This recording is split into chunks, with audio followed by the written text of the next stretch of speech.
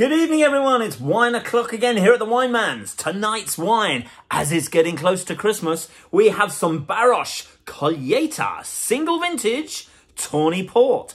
In this video, I'm going to tell you why I love Barros port so much and what makes this Colheita so different in example to late bottle vintage or vintage ports and things like that, and the special process and how you can keep this bottle open for ages. What a great thing to do if you want to. All right, let's start with Barros. They are specialists in making tawny port.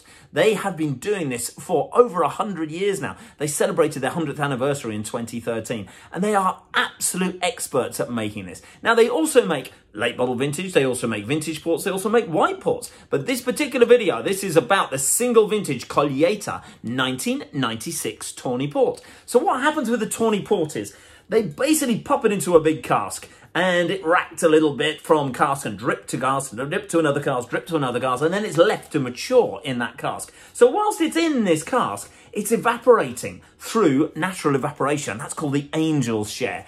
Loses about 10 to 15% of its volume every single year. That's a huge amount to lose. But you also, this is the really important thing, with a single vintage tawny port, you can only top up that cask with the same port from the same vintage. You couldn't chuck a 2005 in there or anything. No, it has to be 1996. Because Barros specialise in these incredible single vintage ports, they've got them going back for absolutely ages, decades of them, all being topped up. So let's say they started off with 10,000 barrels. 20 years later, they might only have 9,000 barrels. Another 20 years later, only 8,000, because they're constantly topping up and it's constantly evaporating. They only put it in bottle to order whenever the time has come. So that's what makes these single vintage Colheitas so remarkable. The great thing is, when you have a wine that's kept in an oak cask like that for so long, it basically means the wine is dead. It can't die anymore. You can't put any oxygen in it that's going to ruin it. It's not going to turn it. It's not going to go off. You know, that means you can keep that particular bottle open for absolutely ages. And it's not going to make any difference to the aroma or the flavour at all. So let's look at the colour. Isn't that beautiful? It's like a bronze sort of candied colour. Now, these are not light ports either. This particular one, if I remember, is 20%. Let's just have a quick look. Yeah, 20% in alcohol. And that means that you wouldn't want to drink too many of these, but they are incredibly Moorish. So, on the nose, I mean, straight away, it's figs, it's nutty, it's beautiful, smoky caramel characteristic. You also get the warmth. You know it's going to be heat because of the alcohol level. Because port is basically red wine with brandy thrown at it. You know, this is what makes it an incredible drink.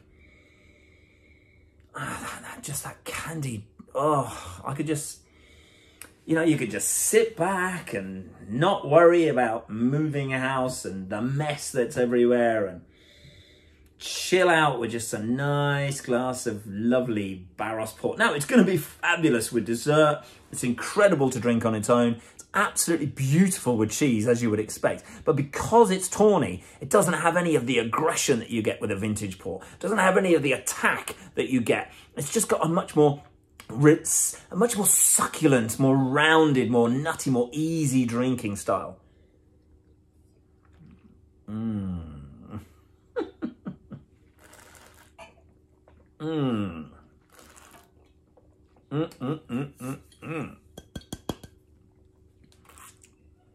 My God, what a lovely drop of port this is.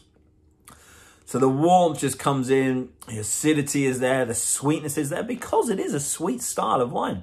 But it's not a cloying sweetness, it's a warming, just embrace of fabulousness. I mean, it's a great price. And the fact that you can keep it open for all this period of time means you can enjoy this over many, many months of the winter. You can even enjoy it over years. I've tried this in some restaurants that I sold it to, where it's been open for 2 to 3 years. Still tastes fantastic. What great value can you get? And we also do 1978, and I think we got some 2005 coming in.